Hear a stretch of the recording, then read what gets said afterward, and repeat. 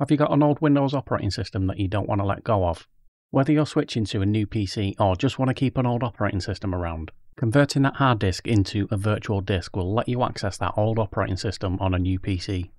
In this video, I'll go through step by step on how to convert your old hard disk into a virtual disk. Then I'll show you how you can boot it on a new PC either by dual booting it natively alongside your new OS or by creating a virtual machine to run it on. Let's get straight into it. I'm going to be converting this Windows 10 OS. The disk on this PC is 120GB SSD and it's currently using about 50GB of disk space and has around 68GB free. To convert this disk, I'm using a free Microsoft tool called Disk to VHD. You can download the application from Microsoft. Type Disk to VHD into a web search and it should be the first link in the list. It's a small application that doesn't need installing. You can run it directly. Once downloaded, extract the zip file and you'll see 3 versions of the app. We've got 32-bit, 64-bit and a version for ARM devices. Run the version which best suits the computer that you're using. You'll be greeted with a graphical interface with a few options to choose from. It's a simple tool that does just one thing, and that is to convert a real physical disk into a virtual disk and store it in a single file. You'll see a list of volumes and disks, including removable disks that are currently connected to the system. In my example here, I've got a disk with 3 volumes. The first volume is the system or boot partition, and the second one is the recovery partition. The third volume is the C drive containing my Windows 10 operating system and data.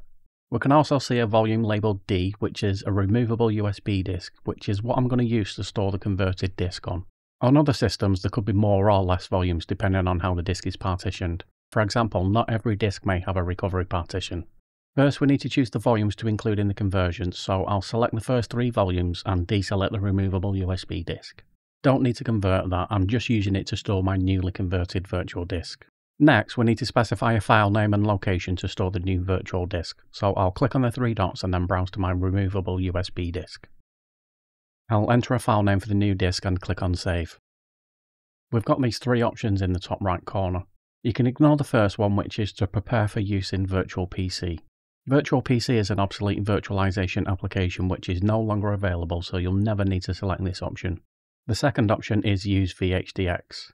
VHDX is the format that the virtual disk will be saved in. If you don't select this option, the new virtual disk will be saved in the standard VHD format. Which format you choose will depend on how you're going to be using the virtual disk. You have 2 ways that you can use the disk. The first one is to copy the virtual disk file to the new PC and then add a boot menu entry to it.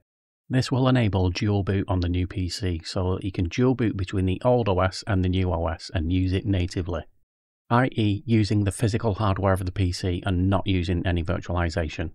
This is a great way to access your old OS and it gives you the best possible performance, and VHDX is the best choice for this scenario.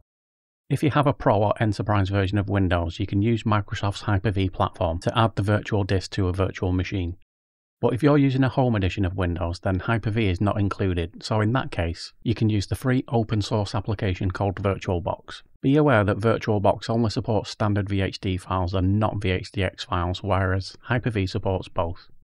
So going back to the option to use VHDX, I would recommend to always use VHDX, except if you're going to be using a VM in VirtualBox. If you're going to be using VirtualBox, then you should deselect this option and the disk will be created as a standard VHD file. By the way, I'm not including VMware Workstation or Player in this video because VMware doesn't support VHD or VHDX disks directly. Although it is possible to convert virtual disks into a format that VMware can use if you really want to use VMware. And finally, the last option is to use Volume Shadow Copy. You should definitely select this option. This allows you to convert the physical disk into a virtual disk while the operating system is running, which is what I'm doing here. Once you've entered a file name and your chosen options, click on Create to start the conversion. This can take a while depending on the size of your disk and the speed of your PC. Once the conversion is finished, you'll see a message to say the disk export completed successfully. And here we can see the new virtual disk that's just been created. You'll notice that the size is only 46GB when the original disk was 120GB. Well, the new virtual disk is actually 120GB, but when viewed outside of the operating system, it will only show the size of the actual disk space used rather than the full capacity of the disk. But when you boot into the OS, it does show the actual size of the disk, which is 120GB. Now I've got a virtual disk of my old OS, I'll switch over to my new PC, which is running Windows 11. First, I'll show you how you can boot into your old OS natively on your new PC. This will turn your new PC into a dual boot system where you can switch between your old OS and your new OS. I'll copy the virtual disk from my USB disk onto the C drive of my new PC. To keep things neat and tidy, I'll create a folder called VHDX and paste the virtual disk there. Once it's finished copying, I'll right-click on the file and select Mount to mount the disk and make it accessible. The disk will then be mounted and it will be assigned the next available drive letter, which in my case is E. Now all we need to do is create a boot entry to the virtual disk, and to do that we just need to open up a command prompt with administrator access and type bcd boot E:\Windows, and you should see a message to say the boot files were successfully created. We've now configured this PC to be dual boot, and when we restart we'll be able to choose which operating system to boot into. We can see my old Windows 10 OS as well as my new Windows 11 OS. Let's go ahead and boot into my old Windows 10 OS. I'll open File Explorer and take a look at the disks. The C drive here is my Windows 10 OS running on the virtual disk, and the E drive is the physical disk of my new PC. That's the one where Windows 11 is installed. I usually rename the disks so it's easy to see at a glance which is which, but that's purely optional. We can see the disk is reporting the actual size of the original disk from my old PC, but we can also take a look at the virtual disk file if we browse to the physical disk and look in the VHDX folder. If you ever decide that you no longer need access to your old OS, it's just as easy to remove it. Boot into the physical Windows 11 OS, then browse to your VHDX folder and delete the virtual disk file. The file's too big to go into the recycle bin, so click on yes to this message and the virtual disk will be deleted, and the disk space will be recovered back to the physical disk.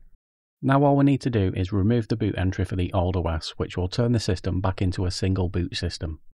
Open a run prompt and enter msconfig to open the system configuration window.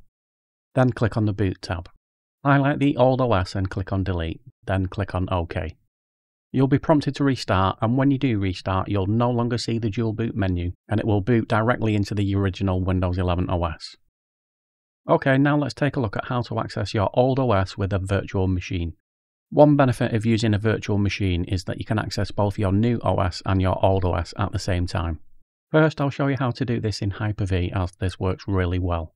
As I've just deleted my virtual disk file, I'll need to copy it again from my USB disk. I'll create a new folder for the new virtual machine. I'll call it my Windows 10 OS, and I'll paste the virtual disk file there.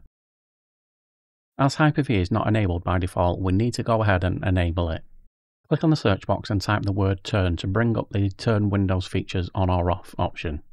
Go ahead and select that, then you want to check the box for Hyper-V and maybe just drill down to ensure all Hyper-V items are selected.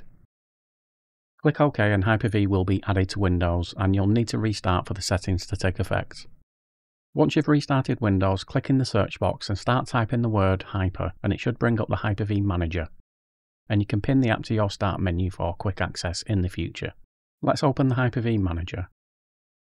First, click on Action, then go to New and select Virtual Machine. Click Next at the first wizard screen, then enter a name for your new virtual machine. Tick the box to store the virtual machine in a different location, then browse to the folder that we created earlier, where we saved our virtual disk. Then click Select Folder and click Next. Now we need to choose a generation for the new virtual machine. Generation 1 will create a VM that has a legacy BIOS, and Generation 2 will create a VM that uses a modern UEFI BIOS. I recommend choosing the generation that matches the BIOS type of your old PC. I'll choose Generation 2 and click Next. Next we need to specify how much RAM we'd like to allocate to the VM. I'll leave mine on the default 4GB for now, but you can change this anytime if you want to increase the RAM later. For the network connection, click on the drop down and choose Default Switch. The default switch is automatically created when you enable Hyper-V, and it allows your VM to share the network card of your physical PC so that you can access the internet from your old OS. I'll click Next, and then I need to choose a virtual hard disk. Click on Use an existing virtual hard disk, then click on Browse and browse to the virtual disk we copied earlier. Double click on the virtual disk file to select it. Finally click on Next, then Finish. Right click on the VM and click Connect, then click on Start to boot up the virtual machine and load the OS. You'll be prompted again to click on Connect. This opens up an enhanced session to the VM. and I recommend doing that, but you can also close this box without connecting and it will continue as a standard session. I find it better to use the enhanced session as this allows you to resize the window and it scales automatically. You can continue running the VM in a window, or you can double click at the top of the window to go full screen. When you're in full screen mode, you have this connection bar where you can restore the screen back to a window or minimize the window altogether. The VM will continue to run in the background and you can switch between your new PC and old PC at any time. If you decide you no longer need access to this virtual machine, you can simply delete it. First, make sure the VM is powered off, then right-click on the VM and click Delete. This will only delete the virtual machine from Hyper-V and not the VM or virtual disk file. So to delete the VM and virtual disk as well, you need to manually delete the files by opening a File Explorer window, selecting all of the files and then clicking on Delete. Okay, now let's take a look at running your old OS inside VirtualBox. I've quickly reverted this new PC back to how it was at the start of the video. I've already converted my old hard disk using disk to VHD and copied it to my Windows 10 OS folder. This time I created a standard VHD disk. Next, we need to download the VirtualBox application. So do a web search for VirtualBox and head over to the downloads page. As we're on Windows, I'll go ahead and click on Windows Hosts and the installer will download to my downloads folder. Optionally, you can download the VirtualBox extension pack as well, as this provides extra features like support for USB 3, remote desktop and VM encryption. But I should point out that although the main VirtualBox application is open source, the extension pack is not. It's free to use for personal and educational use, but if you wanted to use it in a commercial environment, then you would need to purchase a license from Oracle. Okay, I'll click on the VirtualBox installer. You may get this message about needing the Microsoft Visual C++ package if you don't already have it installed on your system. You can download it from this link, or if you're not happy going to random links from YouTube videos, then you can just do a web search for it and download it from Microsoft. Download and install that first, then come back and run the VirtualBox installer again. Click Next, accept the license agreement and click Next. Click Next again, click Yes at the Network Interfaces screen. Click Yes on the Missing Dependencies screen, Next again, and finally click on Install to complete the installation. Click on Finish, which will then open up the app. Once you're in the VirtualBox app, click on New. I'll enter a name for the virtual machine. Then I'll click on the folder drop-down and select Other and browse to my Windows 10 OS folder. Then click on Select Folder.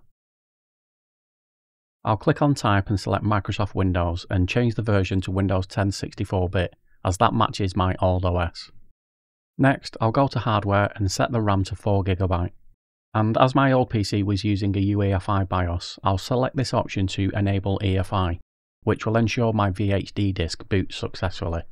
If your old PC was using a legacy BIOS, then leave this box unchecked. And finally, click on Hard Disk and select Use an existing virtual hard disk file and then click on the folder icon. We can then click on Add and then browse to the virtual disk file that I copied earlier. And finally, click on Choose. We can then click on Finish to create the VM. I'll go ahead and click on Start to start up the VM. Once the OS is loaded, you'll want to go ahead and install the guest editions. You can think of guest editions as a set of software drivers for the virtual machine. Installing the guest editions will massively improve the performance of the VM, as well as enable extra features like auto-scaling of screen resolution, a shared clipboard, drag and drop between the host and guest OS, and many others. If you're wondering why I didn't install any guest editions when I used Hyper-V earlier, that's because Microsoft cleverly integrated the Hyper-V integration services into all versions of Windows since Windows 8, so no additional install is required for Hyper-V VMs. Click on Devices from the menu at the top and choose Insert Guest Editions CD image. That will mount a virtual CD with the Guest Editions installer on it. Open a File Explorer window and double-click on the Guest Editions CD to start the install. Just click Next all the way through the installer and then click on Finish. The VM will then restart. Once it's restarted, it's ready to use. You can resize the window and it will scale automatically, or you can press the Host key and F to go full screen. The Host key is the right control key by default, so you would press the right control key and F to go full screen, and pressing it again will return it to a window. If you decide you no longer need this OS, make sure the VM is powered off. Go back into VirtualBox and right-click on the VM and click Remove. If you click Remove only the virtual machine will be deleted. The actual virtual disk will still be on the physical disk, which you can continue to access by mounting the virtual disk in Windows. If you want to completely remove the VM, including the virtual disk, then click on Delete All Files. And that's it. You now know everything you need to know about running an old OS on your new PC, whether you're dual booting it natively or running it in a virtual machine. If you found this video helpful, give it a thumbs up and don't forget to subscribe for more demos just like this one. Thanks for watching and I'll catch you in the next one.